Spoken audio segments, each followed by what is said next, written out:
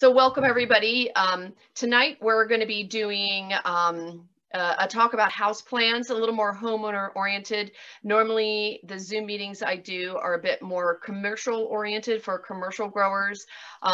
Just to let you know too, this is being recorded tonight so that we can put it back out there. Well, not this whole first chit chat part, but from the provincial, from the professional start. And it will be available online. So just be aware you're being recorded. If you ask questions or anything, that it will be out there.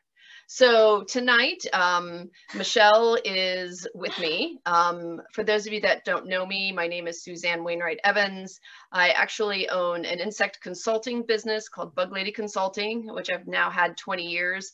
And in normal times, I travel around and help commercial growers solve insect problems, and I focus on biological control. I did grow up in Florida, and I went to the University of Florida. So my background's pretty strong in tropical foliage, and I still work in Florida in normal times with the commercial growers solving pest issues in tropical foliage, because they're a bit different than dealing with some of the other crops. Michelle, who is with us from her house of over 300 house plants, I'm not sure, am I talking about your day job? No. Okay. I would call her Instagram plant famous. Well, I just say she has commercial experience as a plant propagator, IPM manager. She's a plant nerd. And she has a very beautiful Instagram account called SheWearsThePlants. It's total plant eye candy porn if you haven't seen her website. But Michelle and I have become really good friends through the years, and we bounce a lot of ideas back and forth. And this kind of came about because of this little munchkin right here. So I know some of you have been following me on social media. This is Michael Jordan. My husband named her. She showed up back at our house about 2 months ago. We started catching her on our game camera that I keep at the back door. And then on October 27th, we were actually able to catch her and get her down to the vet. And I'm not going to go into all the medical history, but she's had a pretty bad time of it. And at this point, she has had surgery. She's on several different medications right now, but it seems like she does have some permanent neurological damage where she's sometimes struggles to walk, and she's got what we call derpy back legs that they just kind of, give out a little bit, and she sways when she walks, and her tongue just always hangs out, and she tends to drool a bit. So there's a neurological problem. And if you can see the x-ray up in the middle, initially, the vets thought she had been shot. And that's several vets looked at the x-ray, and that was the general conclusion. But actually, when my vet got in there was a problem from when she was spayed. And that's actually a calcium deposit on her uterus up there, which I just can't imagine how that felt. But we got that out.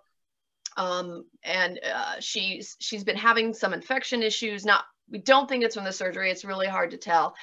But anyhow, in normal times, I wouldn't be asking for community assistance, but it's, been a tough year for a lot of people, and I've pretty much been out of work this year. And if you want to put a little tip in the tip jar tonight to help pay for her medical expenses, I'd appreciate it. Do not feel obligated. This is, not a begathon. But if you want to help, I'm going to take her back tomorrow. She's actually getting her stitches from her surgery out tomorrow and another checkup. Now she's oversleeping by the door, but we'll get her to make an appearance a little bit later. So, but she's a super sweetheart. Obviously she was somebody's cat at some point. She knows the sound of a cat food can. She comes when you call her, and she just loves to cuddle. She's such a sweet cat, but she's probably going to be a special needs cat for the rest of her time with me. So that said, I'm going to let Michelle take control here, because I'm going to let her start off. Let me do this. Make host. I'm going to let Michelle take over. I'm going to let her start with the potting soil stuff tonight for her trials. Okay. Let me see. hold on. All right. Can everybody see that? Can you see it? Okay, all right. You're all silent now, so I was kind of talking to myself there for a minute. Okay, so I'm gonna talk a little bit about potting mixes. Again, like Suzanne said, this is really focused on houseplants. As you can see here in the background, I have quite a few of them. And I have found over the years that the potting mix that I use for houseplants, not all are created equal. And it's really important to get it right. So, yes, there we go. Okay, so this is what I mean. On the left, I had an Alocasia cuprea, still have it, but you can see there's something missing in the left side photo, and that's the roots. This plant was a very expensive plant. And for a while, she was doing well, but then she started to kind of like decline a little bit. And sure enough, when I popped her out of her pot that I had her growing in, I noticed there were no roots. So I had to reroot her in sphagnum moss. But then the next time I potted her up, I decided to switch up my media mix and use kind of my chunky aeroid mix, which I'll go over later. And since then, she's actually sprouted off 3 babies and about 4 to 5 new leaves, which is crazy versus when she was on death's doorstep. So potting mixes are really, really important. And it doesn't really have to be expensive. This will go to the next slide. There we go.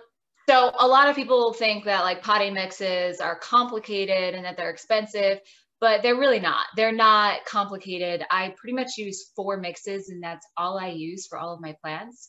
And they're also really easy to find all of the supplies that you need for the potting mixes.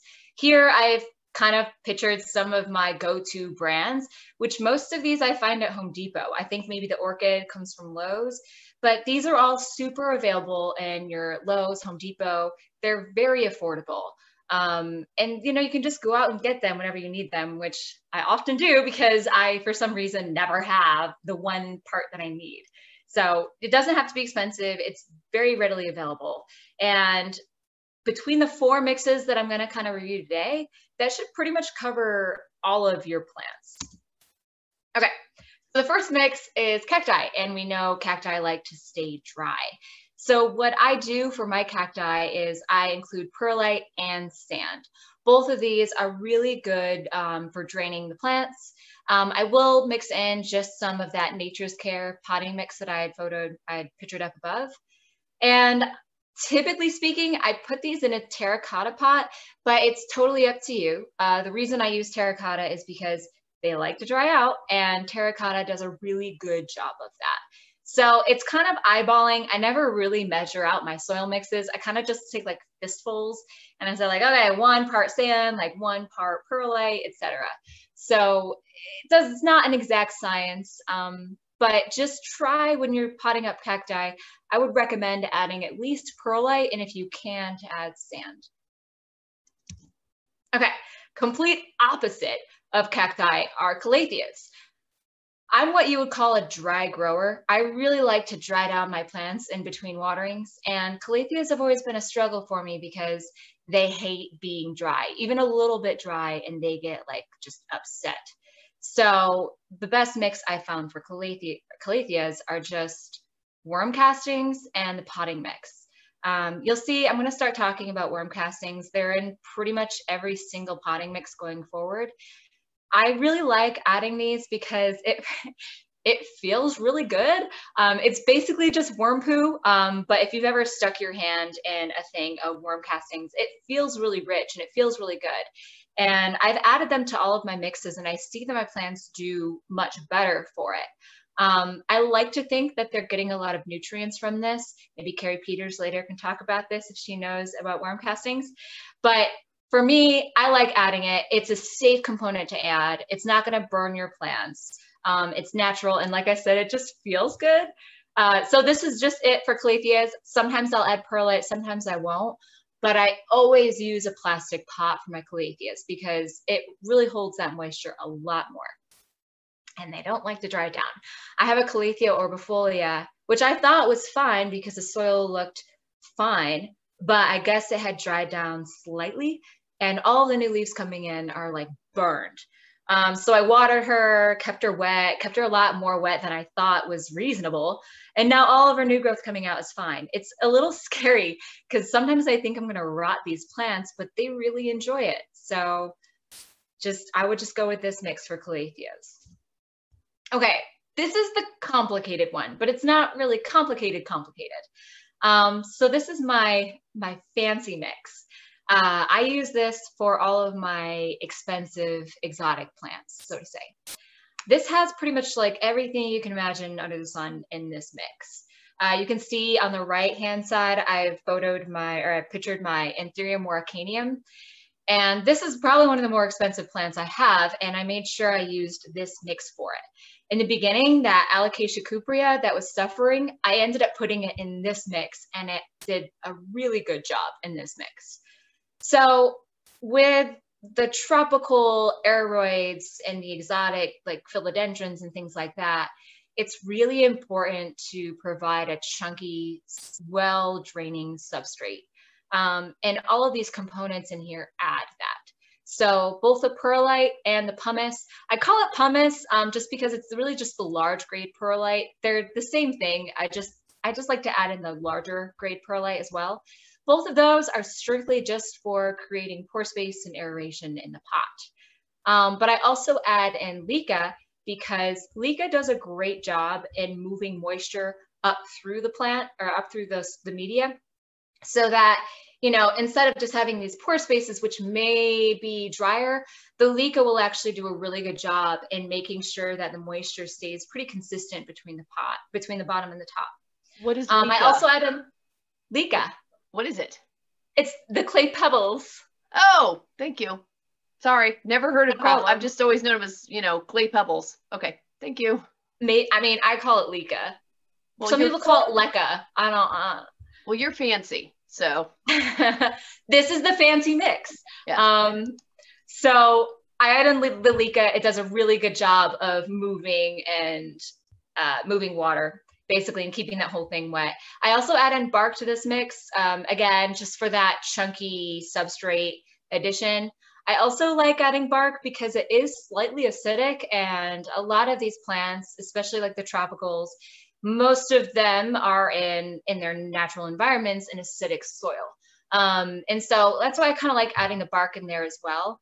And then again, I add in worm castings and just the basic, the Nature's Care potting mix. And when you're mixing this up, it's going to be a little concerning because you may think like, oh, I've overdone it on the perlite and the additives, and I don't have enough like soil in there. But if you can see like that pot right there with the soil mixed up or the medium mixed up, it ends up being just fine. I know it doesn't seem like there's enough soil in there, but there is. And with this one regarding pots, it's really like user's choice with this. If you like to water your plant a lot, maybe a terracotta would be better for you. If you are like me and like to dry down your plants, perhaps plastic is the way to go.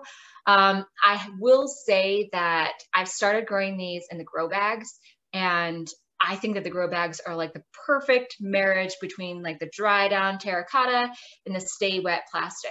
They do a fantastic job of keeping that moisture there, but not like stagnant there, because they still do have some air exchange because this is basically like fabric. So I would have recommend starting with a grow bag, but if you want to do terracotta or plastic, it's totally up to you. But I found that grow bags for the fancy plants, as Suzanne calls them, are probably the weapon of choice for this.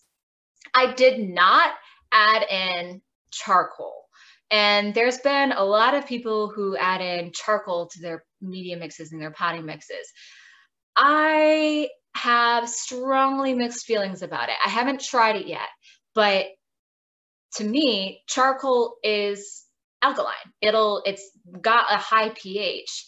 And so my concern is that it'll raise the pH of the soil a little bit, which I don't want for my plants because I want to keep that pH a little bit lower so that the nutrients are available.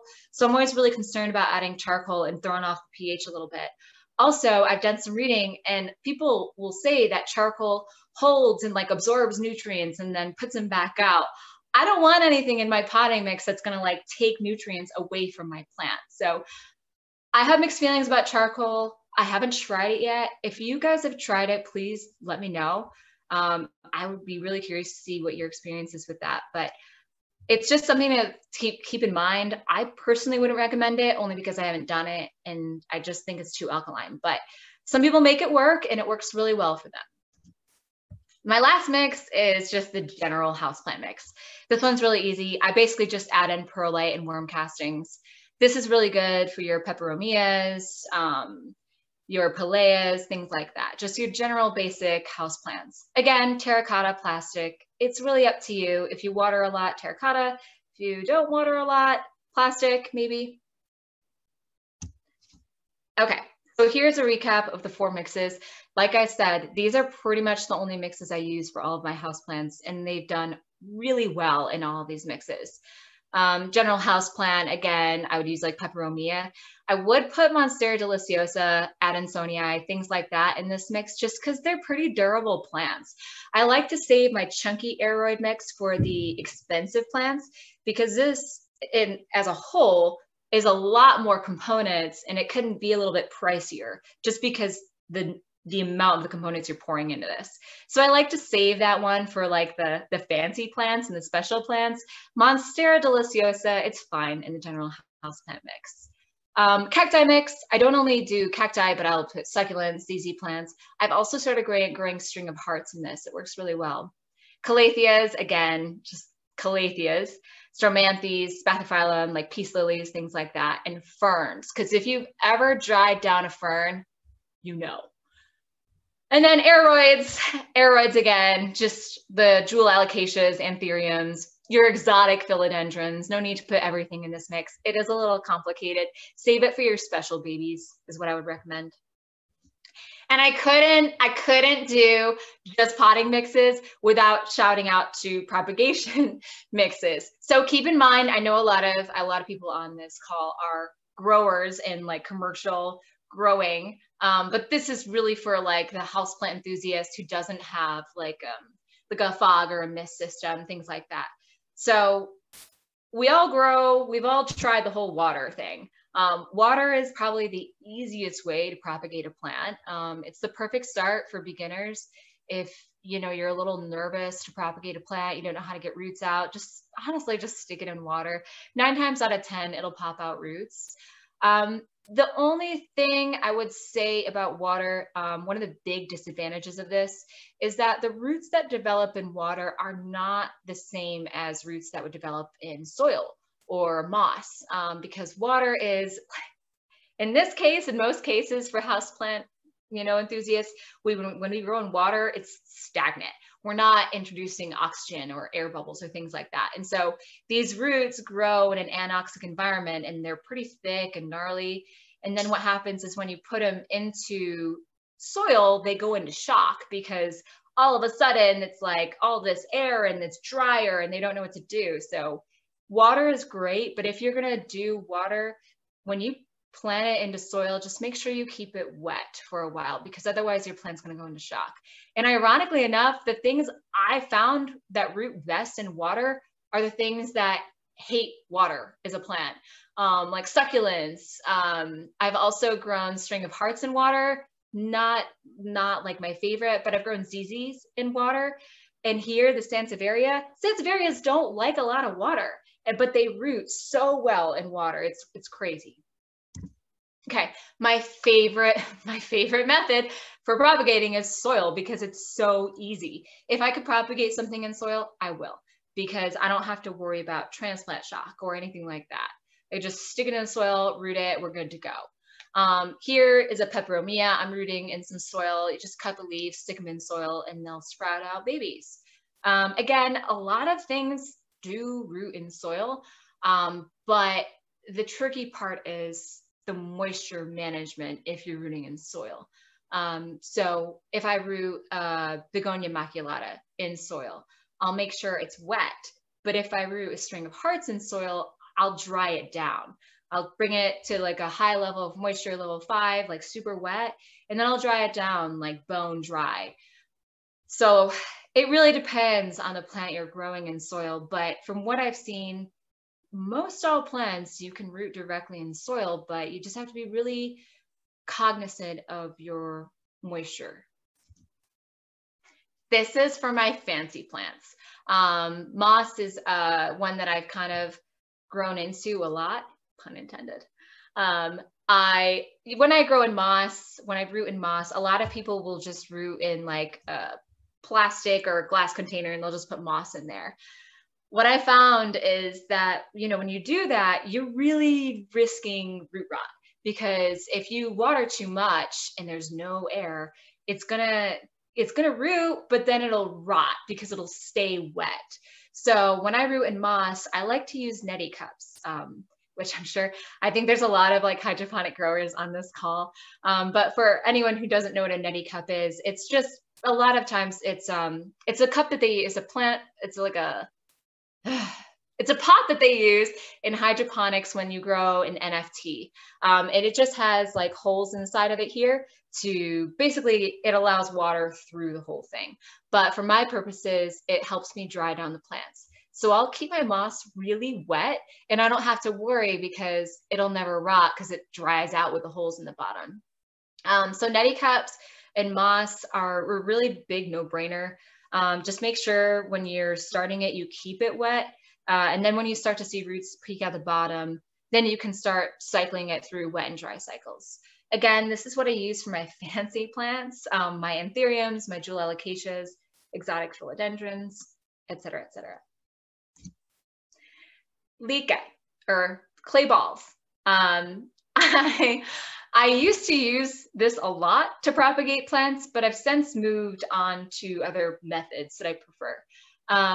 Leca, you can propagate plants in leca. It's just not as much moisture as you would propagating them in moss, because these clay balls, they do a great job moving, keeping that water in that whole area, but it is a little bit drier. So a lot of the times I'll pretty much just exclusively root aglaonemas in leca. I don't know why, I've just found that they root much better in this method.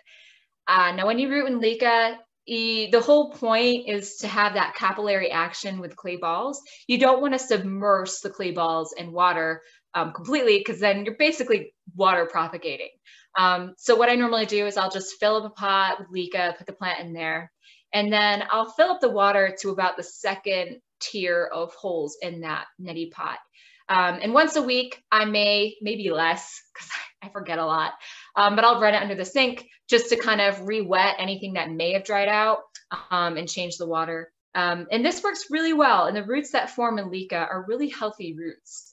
But again, I found that leca it's just a little bit slower than the other rooting methods, but it is my favorite for aglaonemas. So the last propagation thing or media, I have really strongly mixed feelings about this. I've seen on social media a lot of people have started rooting in perlite. I tried it a couple of times, and every time I tried it, my plant went through this like huge dramatic stress event where it pretty much dropped all of its leaves. And I have no idea why it was so stressed out, but putting it in a perlite just always resulted in like significant leaf drop.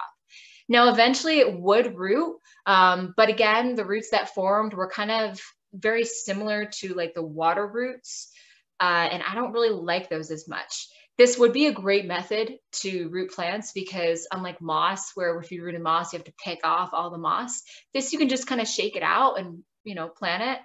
And I do know that growing in perlite and, vermiculite mix works really well. My dad grows his tomatoes in beto buckets with perlite and vermiculite, and you can absolutely grow plants in this. But as for rooting plants in this, I'm still not really sold just because of that whole stress event thing that happens when you first start them in this mix. I know some people can do it successfully. I haven't really had a great experience with this one yet. But it would be great to just be able to take the plant out, shake it off and plant it would be great. It's worth trying if you're really curious. I don't really have a whole lot else to say about that though.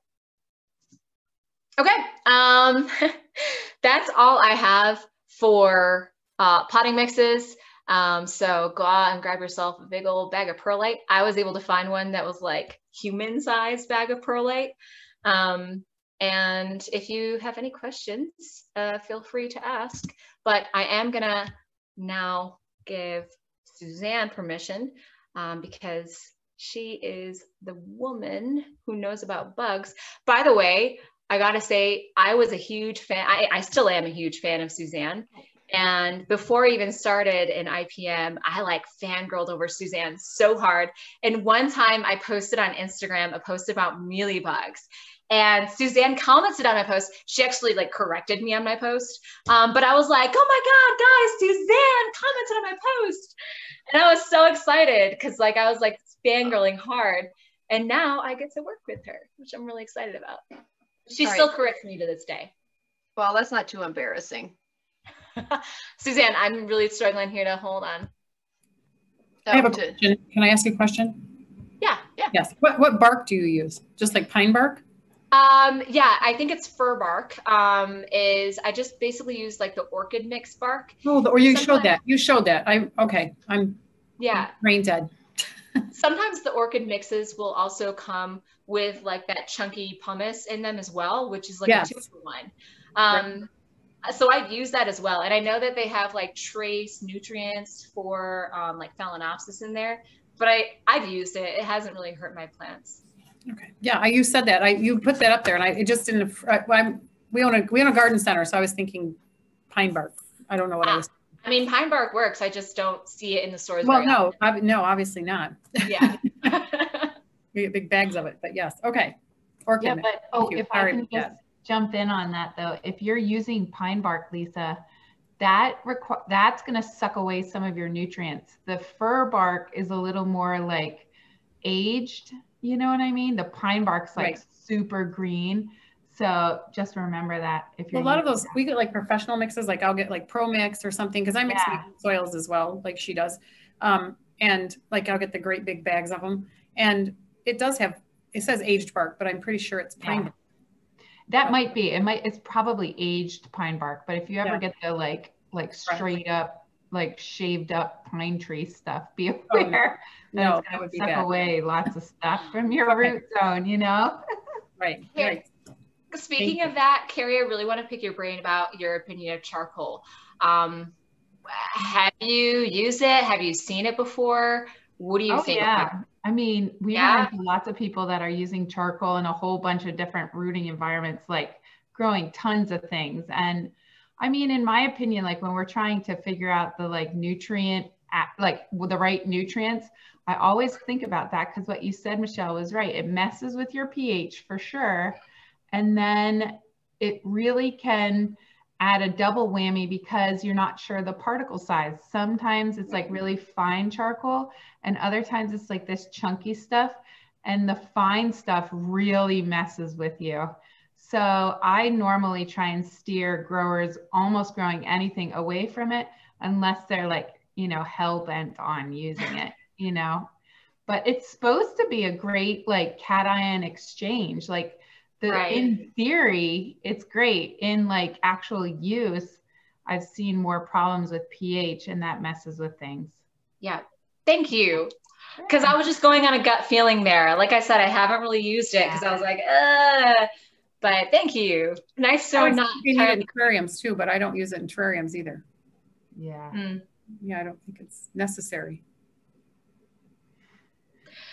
Well, Suzanne, did I make you host? Yes, you did. Okay. All I'm thinking about is, Carrie, I guess we're having a big repotting party at your greenhouse. I know. I was writing that down. I'm like, everything I'm doing is wrong, and it's all in terracotta.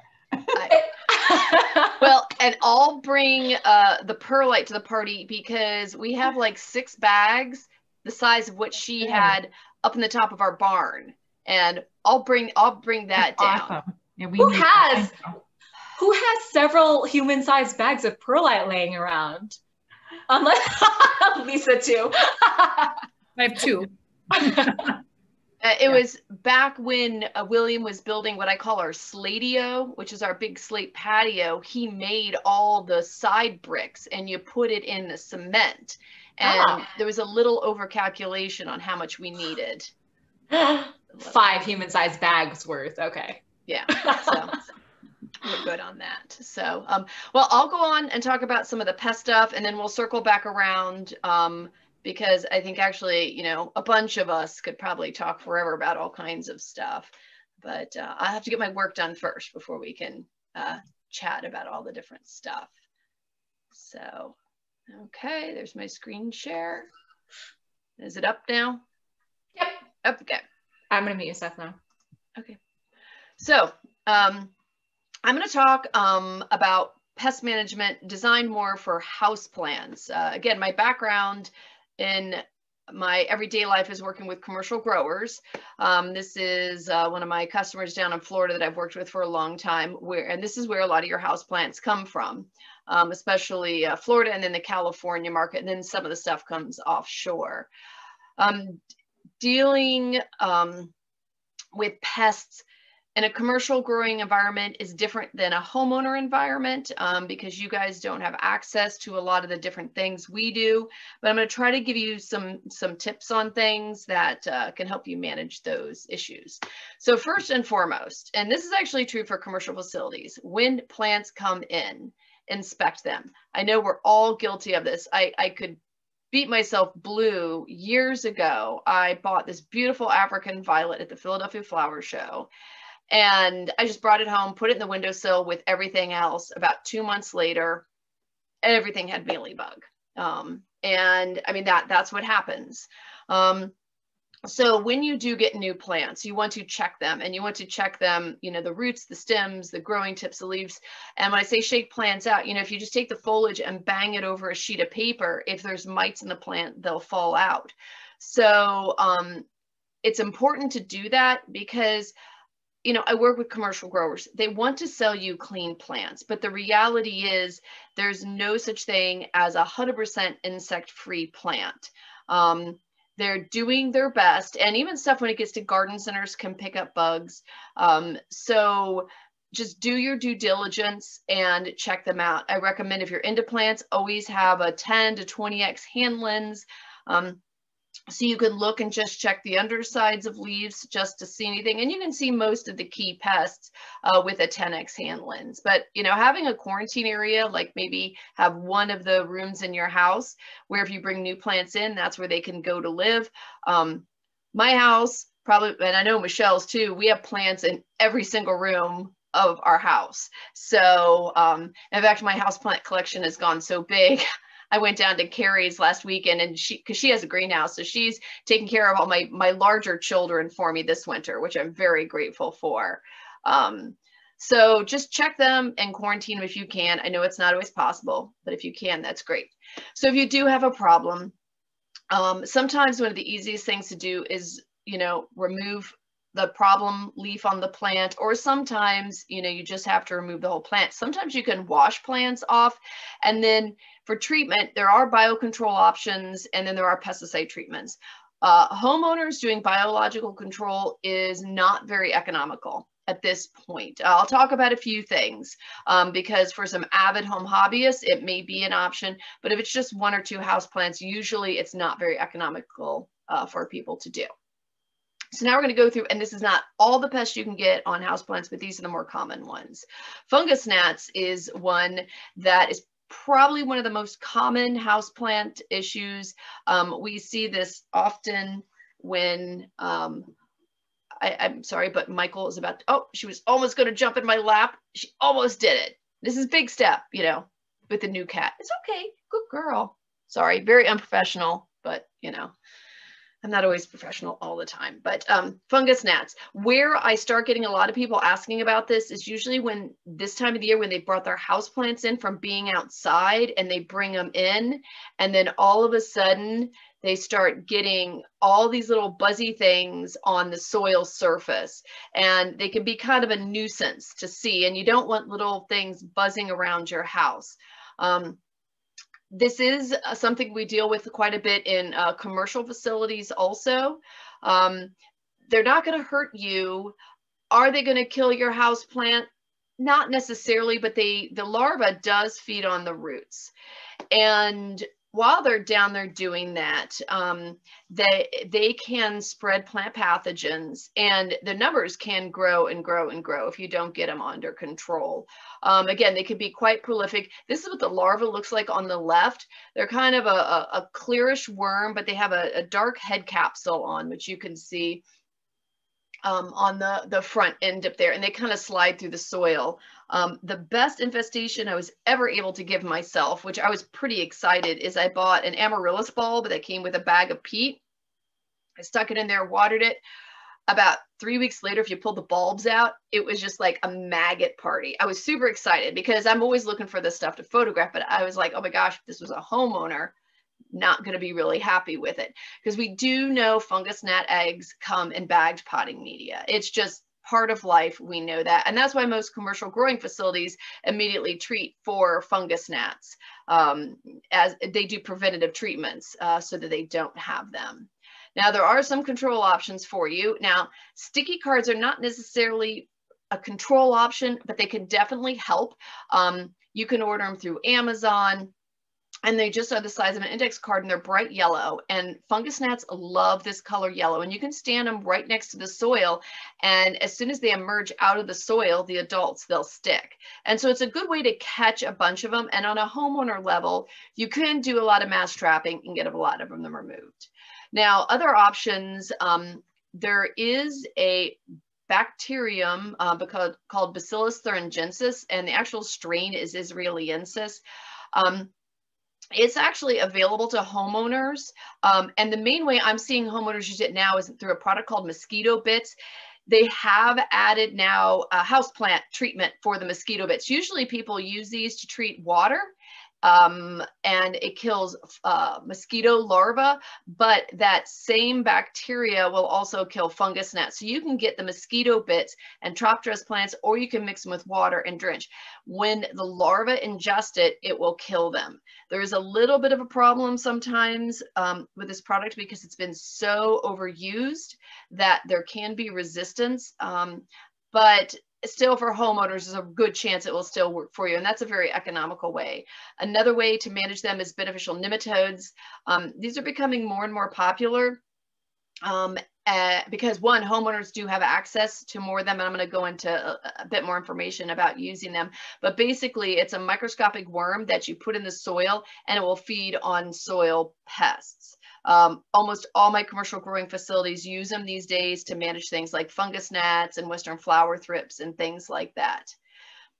You can get predatory mites and these predatory beetles called Telosia, which are a rope beetle. But again, for the homeowner, they're just not really that economical, because by the time you buy them and pay the overnight shipping of like $40 or $50, and you're going to get a product that's designed to treat, you know, thousands of square feet. And so it's going to be too much. So really, for homeowners, either doing the mosquito bits, I think, is a good option, or the nematodes.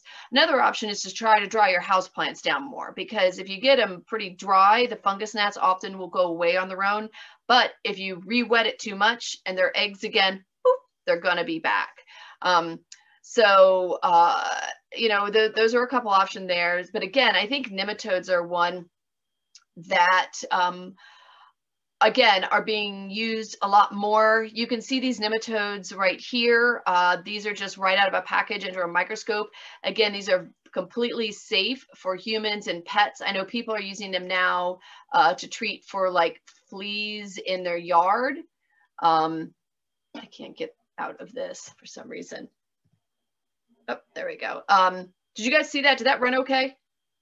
Yeah, those they're using them for flea control in your yard and other pests, because beneficial nematodes could do a lot of good things.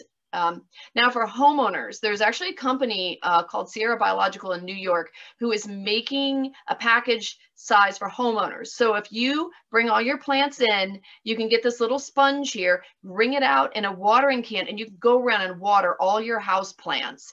And then that will protect you from having fungus gnat issues.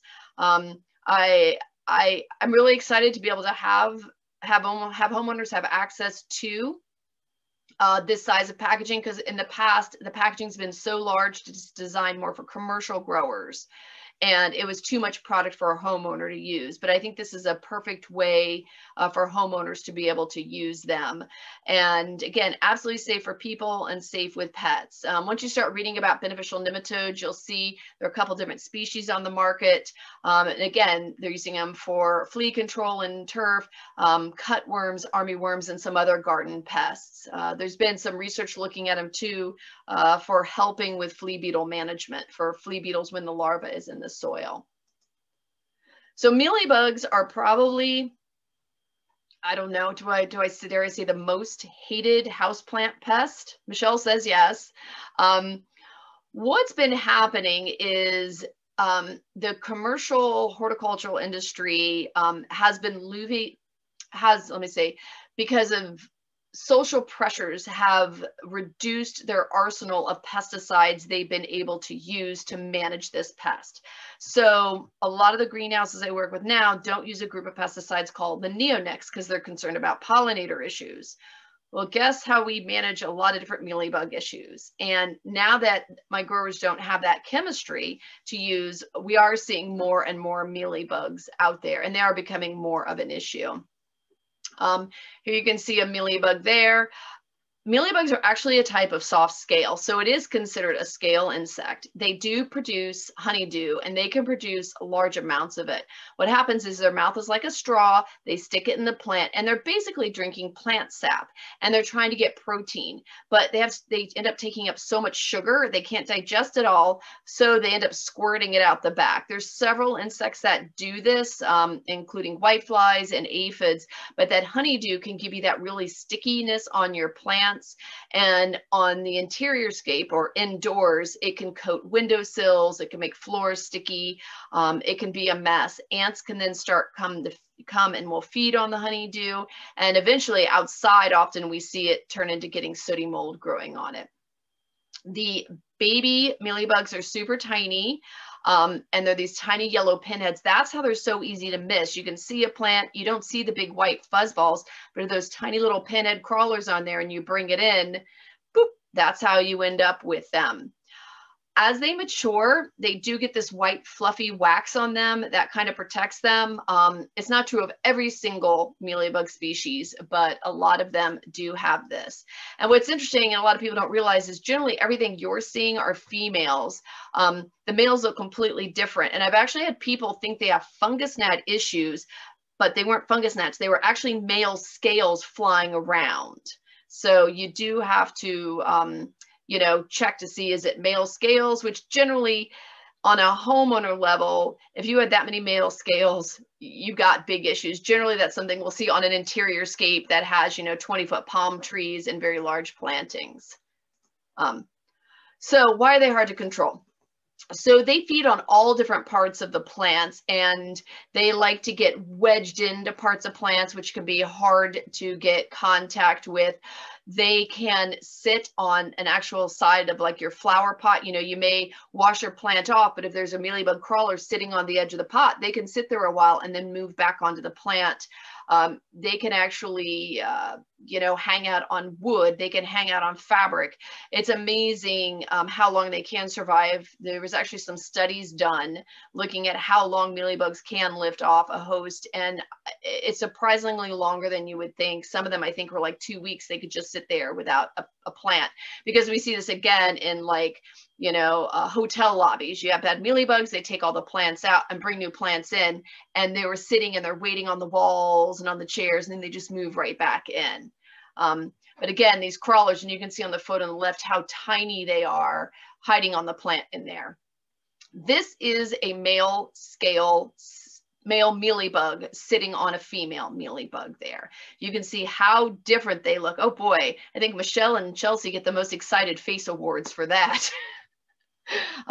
But yeah, that's they're beautiful, and they actually have these little on top of their head. Sometimes they almost look like they have little red jewels on their head. They're really quite pretty, but that's why you don't see them that often. The males come out, they mate, and that's it, they're done. And what you're seeing often is the females with their egg sacs on the plant, the ovisacs. Some mealybug species are more complicated than others. Solenopsis is a real pain in the backside because when you get, again, wedged in the leaves in there, really the only way you're going to be able to manage this is through a systemic pesticide. And again, we've lost the use of these systemics in a lot of the growing facilities.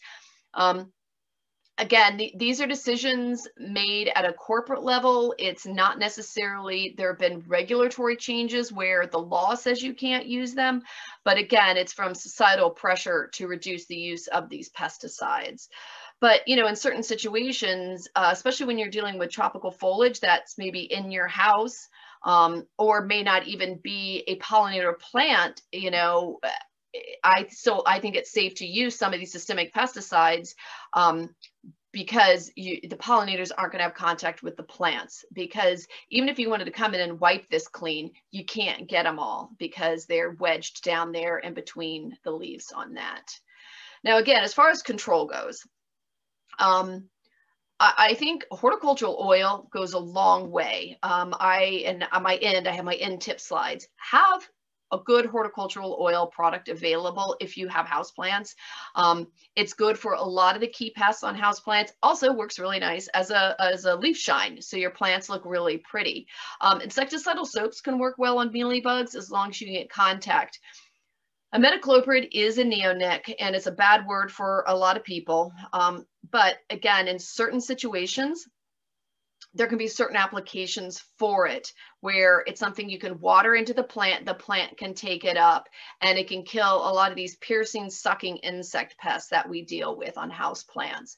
My word of warning, though, is that if it's a plant that is very prone to spider mites, I wouldn't recommend it, because we do know that spider mites that feed on plants treated with imidacloprid live longer and have more babies. So maybe you get rid of your mealybugs, but you can also now push yourself into a spider mite issue. So be careful with that.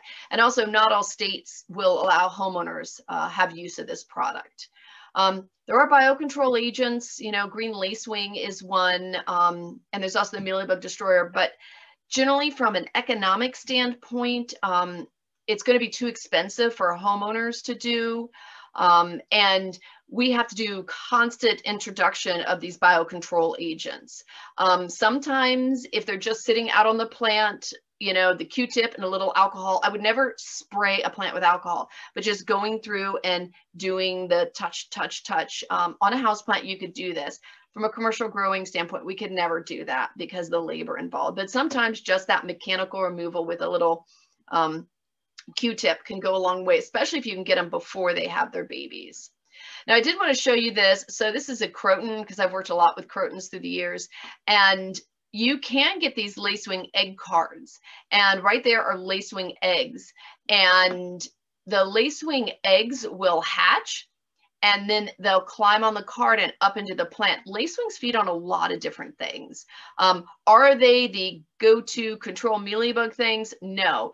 But in certain situations, this is actually in the lobby of a hotel in Fort Lauderdale, and this is where you go eat your breakfast. And so they can't get in there and really treat with pesticides. So they hang these cards around, and they constantly release these eggs. And if they keep the constant lacewing larvae out there feeding, we've been able to get the mealybug numbers down.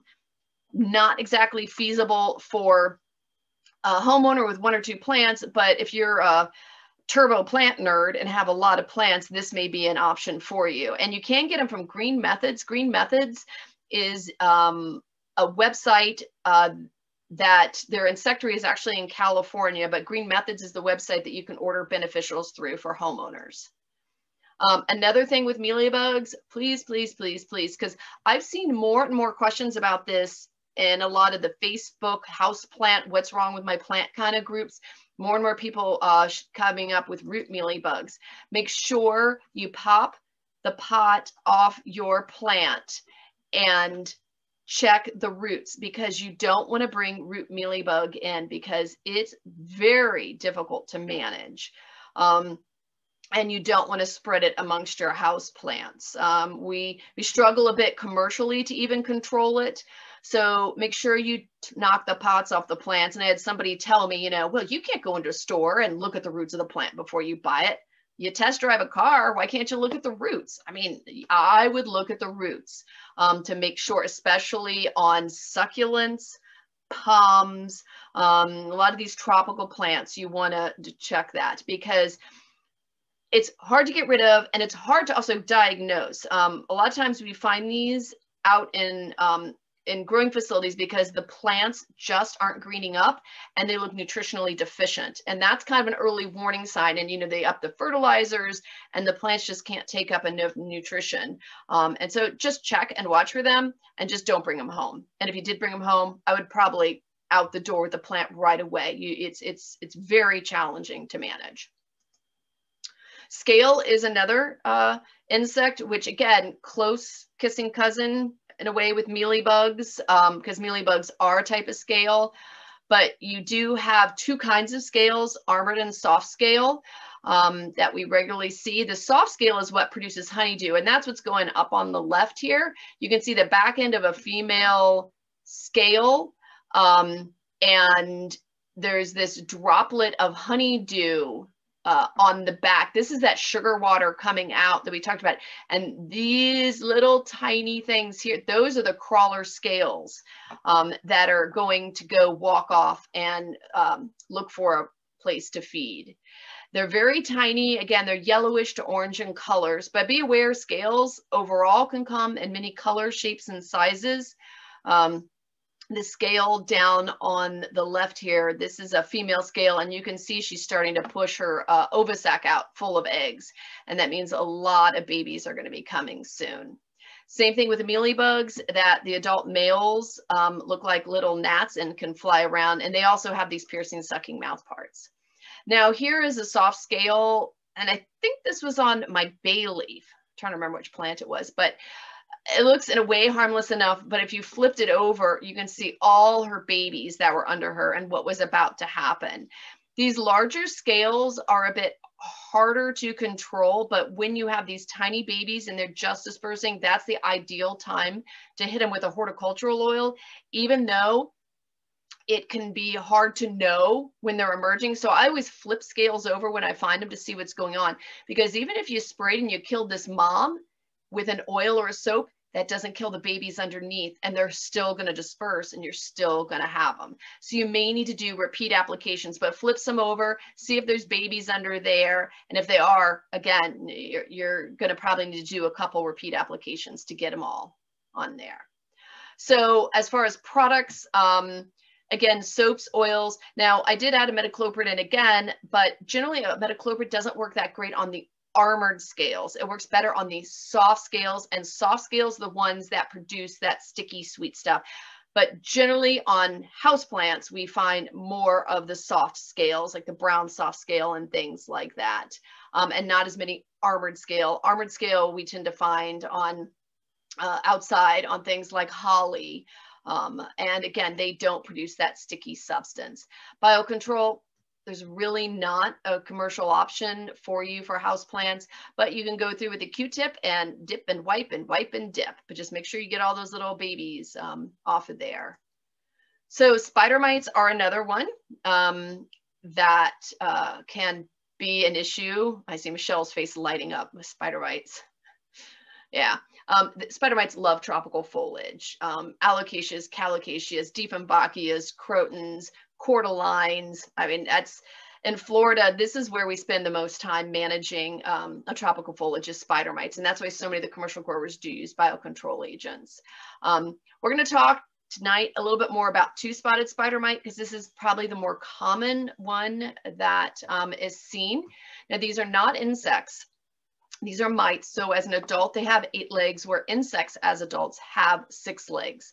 These guys feed differently. Instead of going in and feeding on the plant sap, they actually feed on plant cells.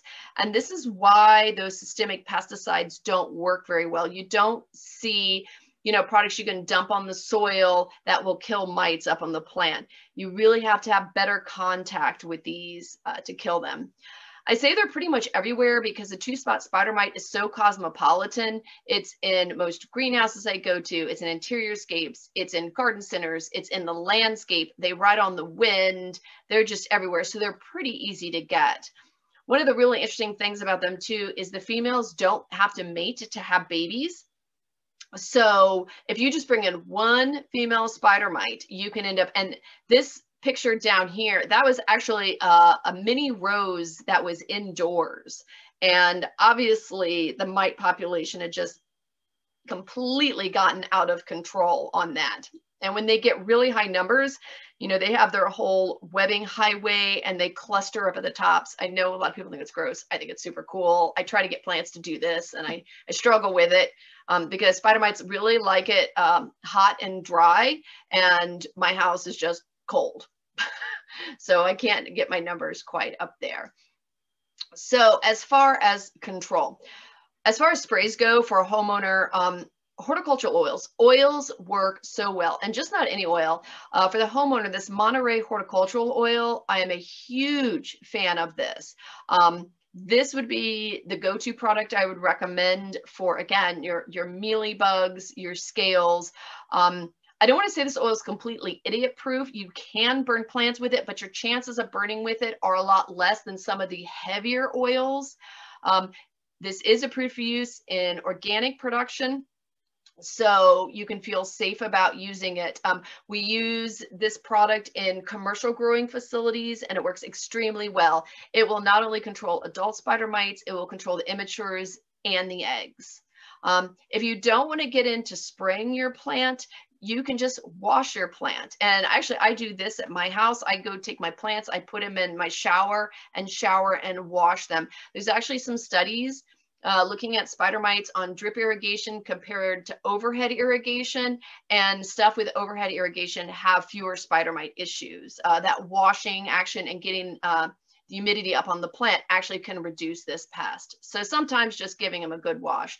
But again, this Monterey horticultural oil, and they do make a smaller bottle of it, and you can get it up to in a 55-gallon drum if you want. But I think it's an excellent, excellent product for many of the key pests. And again, it'll make your plant look really pretty. I will tell you, if you're going to spray a plant, don't spray it in your windowsill. You got to take it either to the sink or somewhere you can put it on a tarp, because you don't want to spray oils onto your windows, onto your windowsills, onto your floors and carpets. So be aware of that. So there are biocontrol options, and this is what a lot of commercial growers do. If you are an avid home hobbyist plant collector, this might work for you because they are so efficient. But again, the cost is usually the setback, because you can get a vial of this first predatory mite, Phytocelius persimilis. That's the one on the left, this bright red predatory mite. It destroys spider mite. But for you get a small bottle, the mites are going to be about $20. Then you're going to have to pay overnight shipping. And depending where you are in the country, most of these are going to come, well, if you order through Green Methods, they're going to come out of California. So if you're in California, it's not going to be as bad as if you're on the East Coast to pay the overnight shipping. Those are an option, but generally pretty cost prohibitive if you just have one plant. And, you know, just spraying your plant down with an oil will probably suffice for what you need to do. So I just wanted to throw this in here. Michelle, do you know what this is? Anybody want to guess what this is? Anybody know? It's an aloe plant, I'll tell you that. It kind of like looks like weird, creepy aphids, but I don't know. I've never seen this. Anybody else want to guess on this one? It took me a while, but so it's not something common, but it's very interesting because this is the plant responding to a pest issue. Oh, that's cool. Yeah. So this is damage from an Areophyid mite. The tiny, tiny little mites. Yeah. You know, kind of a cousin to like a broad mite. But this is, this is it's an Areophyid, and it can cause this kind of damage. There's an Areophyid that also gets on yucca, that it makes it look like it has powdery mildew.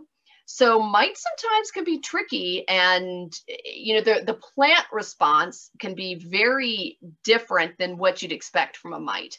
But if you Google it, this is a common problem in aloe production. So again, it took me a little while when I was at the facility, but I got it. So, but it's not something you could just go see with the hand lens, but that's a plant response there to it. So another pest, which isn't super, super common on houseplants. In fact, I think I threw this slide in there.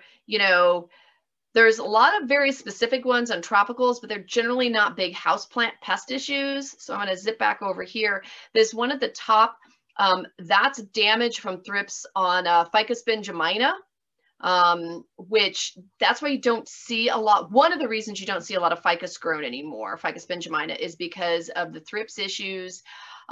This is a hawthorn on the left, that's thrips issues, and this is a shufflera, that's thrips damage on it. This down here is due to chili thrips, which is something we are seeing a bit more moving around the country. So thrips damage can be specific to the kind of plant. It can all look very different, because what we're used to seeing for thrips damage on ornamental spring color, the streaking and blooms, is very different. But when these thrips feed on the ficus, it causes the leaf to taco and the leaf to fold, and the eggs and everything are inside of there. So contact pesticides don't work because you can't get contact with it. So everybody's picking tacos off of the leaves before the plants ship.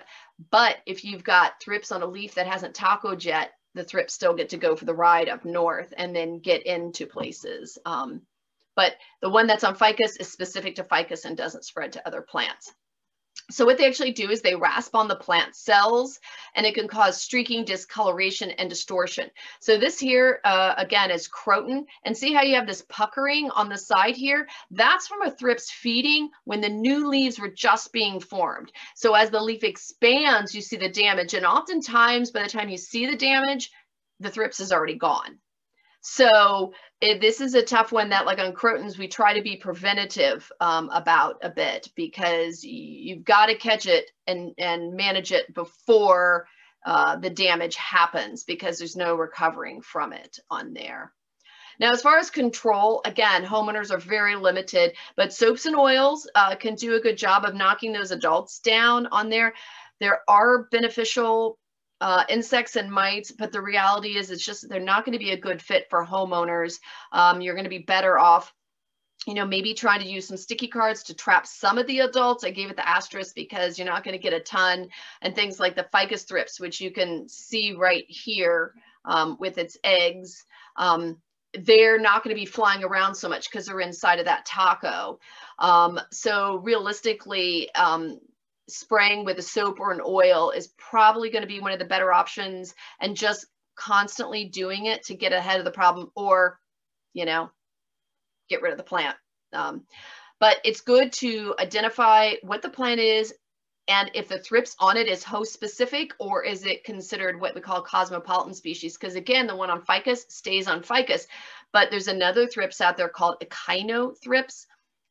It feeds on lots of different plants. So if you bring it in on one plant, the echinothrips can spread to your other plants. And we do see that one on things like Dieffenbachia causing damage.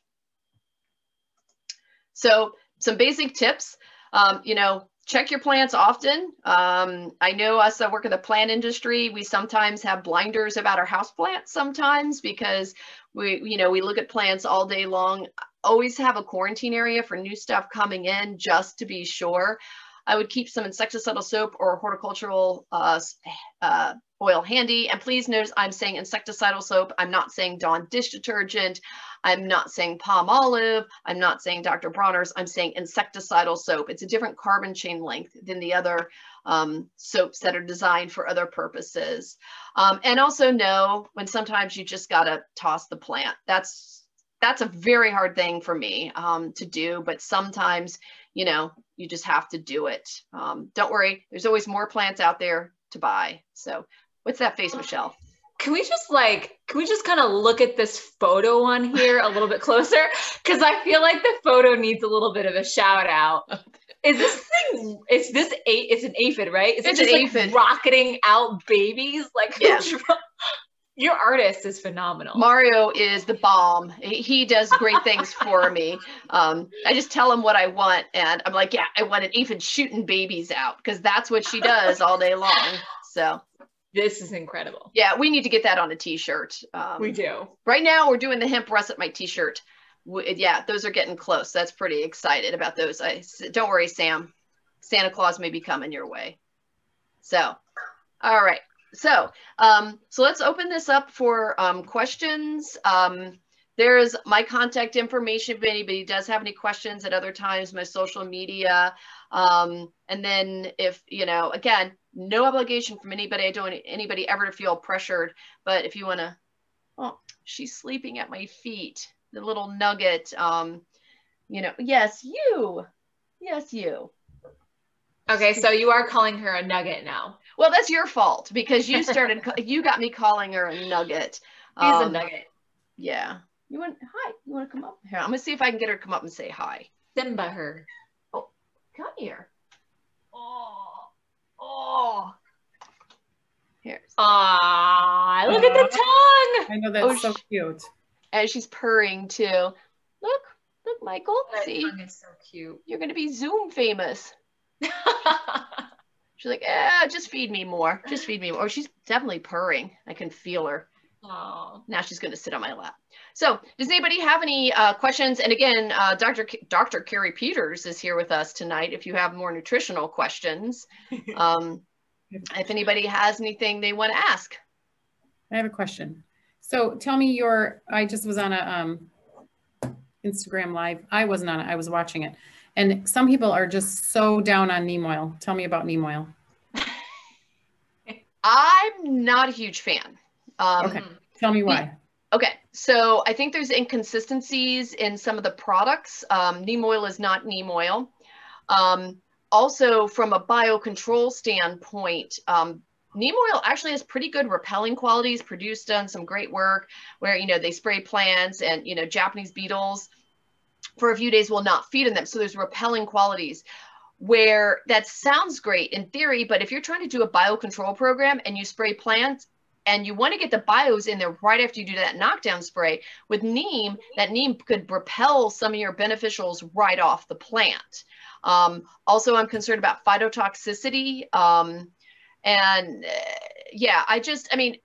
For some applications, it'd be fine, but for my growers that are using a lot of biocontrol agents, not a huge fan. Now, we have had some also other issues too with neem, and there's been lots of arguments about this because the state of Oregon was testing neem oil and azadirachtins, and they found trace pesticides in there. I think Durazban, bifenthrin, and there was another one, which they're very, very small amounts. So it's not like anybody's putting pesticides in there on purpose. I think it may have to do with how the trees are grown and all of that.